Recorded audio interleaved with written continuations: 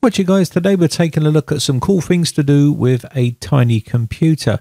Now if you're looking for a tiny computer, the Orange Pi 4 LTS 4GB of memory with the Rockchip RK3399 6-core ARMR 64-bit version with the 16GB of EMMC flash, which comes pre-installed with the operating system on it. And you can reflash this, or you can use the micro SD card slot to put your own operating system. So I picked up a case, and I've also got some thermal pads here with some screws for the case with the little screwdriver, and also got the Wi-Fi antenna here as well. It does come with a Wi-Fi antenna already installed, but I wanted to upgrade it, and this does have Wi-Fi AC on this one, and it supports Bluetooth 5.0, and we have the actual board here itself.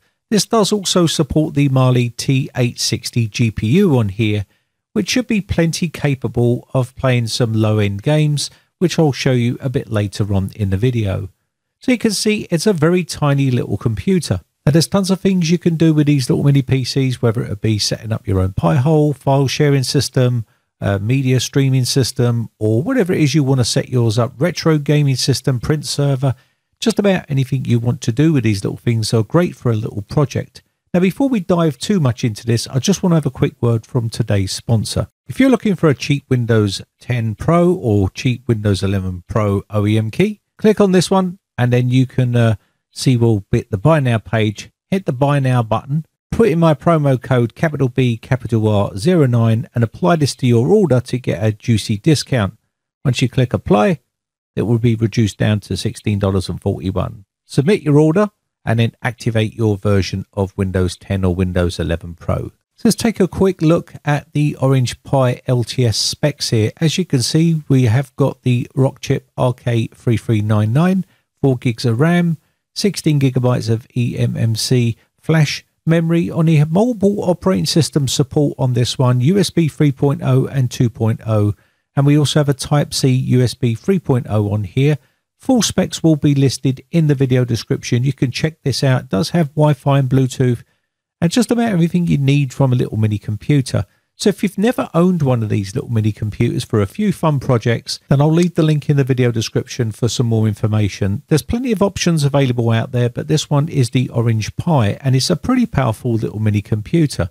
So let me show you how we can put this together. If you've never put one of these together, it's pretty straightforward stuff. So what I'm going to do first is remove the little Wi-Fi antenna here. This is already attached to the board, and if you've worked on laptops before, these are pretty much a clip into place. And I'm just going to unclip these. They're like a little tiny lug that clips into there. So I'm just going to unplug that. Now, if you can get your hands in there, you can just generally pull this off, but I just use the screwdriver there to ease that off. Next up, I'm going to put it into the bottom of the case here. Make sure it's going in the right way. It can only go in one way. And again, I'll leave all the links for this stuff in the video description. And basically, once you've got this lined up, we need to put on some thermal pads here. These are quite big thermal pads, but this is quite a big case. I'm not too sure whether they go this way or whether that secondary one goes onto that silver chip there. Let me know in the comments section below whether this is the right location for this secondary pad here, or whether it should go on that little silver chip down there. There is a little tiny one here that says Rockchip on it as well, and I'm going to be sticking this little tiny one on here because this is how they come. So let me just take the little plastic covers off of these, and this will help cool down the CPU, the GPU, and the chipset. And these are the three that we're going to be covering. So I'm hoping these are the correct ones. I know the CPU is correct and the GPU is correct. And I just need to attach the Wi-Fi antenna. So I've clipped that into place. They can be a bit tricky. So just take your time and it should just clip in. Once we've got into place here, we just need to attach the Wi-Fi through this little hole here. But there is a little section we can push that part into. So let me go ahead and clip that in. And there was no instructions, but it's pretty straightforward stuff, really. You can just work this one out as you go. And there is a little channel there where we can clip this in, and it should hold that into position. So let me just push that into position here without pulling the cable off the board. There we go. And that's in position. And once that's held down here, we just need to tuck the cable down and then put the top back on. Now this is made of aluminium, so it's going to basically cool down the whole computer here. Now it is a bit of a tight squeeze, and that's going to compress down on those big thermal pads, but we're just going to close this up by using the 4 screws in the kit, and she is pretty much done. Once we've done this, we can then just basically put on our Wi-Fi antenna, and she is complete. And that means we can boot her up for the first time and take a look. Now it does come pre-installed on the EMMC flash storage there. You can overwrite it with your own operating system, but there is an operating system on there which you can use, which is the Orange Pi operating system on there. Now we'll be taking a look at Android because I want to try some Android games and also see if we can get the Google Play Store working on there as well, so we can download some little free games on here. You can use whatever flavor you like. There is a few other flavors of operating system you can install on this one, and it's all listed on their website. I'll show you that in a second. Just let me finish off this little Wi-Fi antenna and wind it up, and there we go. She is now finished, and that is it. We have a tiny little working computer here, so if you're looking for a little project to do that doesn't cost vast amounts of money, you can check one of these out. And again, this is a pretty usable little mini PC which you can use. So on their website, I've got the Orange Pi 4 LTS, and again, there's plenty of other ones to choose from if you want to go for something even smaller like the Orange Pi 0. And this is it right here. Click on the download section, choose which one you want. Plenty of options available like Ubuntu image, Debian image, Android image. There's a user manual here and some official tools to create your media onto those micro SD card slots, which is what I'm using here. They do have a forum with some support on there, and I did actually contact them by email, and they responded straight away and give me a link to a video how to create the image for the Android. And basically when I did that, it worked straight away and it booted straight up. Now we're on the official image that's on the EMMC flash here, which comes pre-installed. I'm just going to do some updates here. And basically, if you want to use this, you can use this as your main operating system and use it. Every time you boot it up, it will boot to this operating system. Pretty straightforward stuff.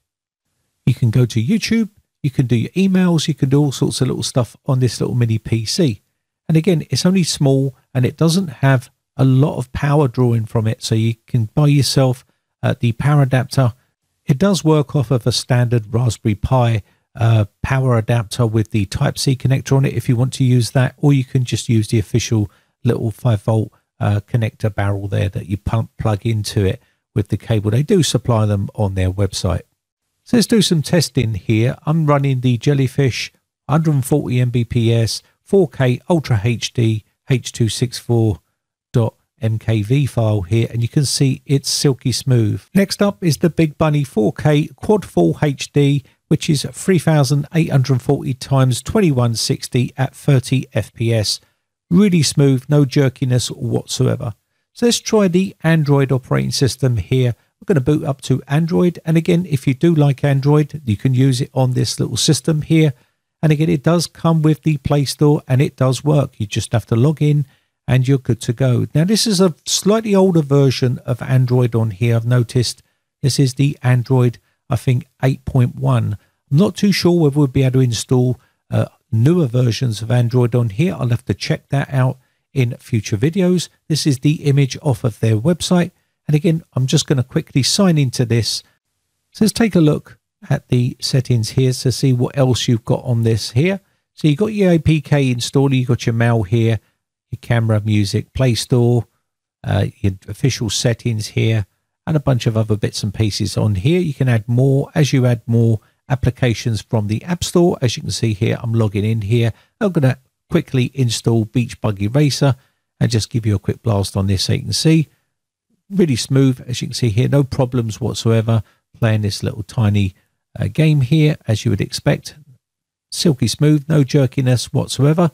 Really impressive for a little tiny PC like this.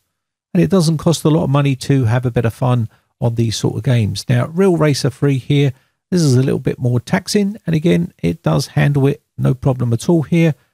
I'll just change the view here so you can see a little bit better. Inside the cockpit here is a little bit more difficult. There we go. And you can see here, not a problem at all. It's playing this game, no problems. And yeah, so if you want this for a bit of fun and set up your own little projects, there's loads of things you can do with this.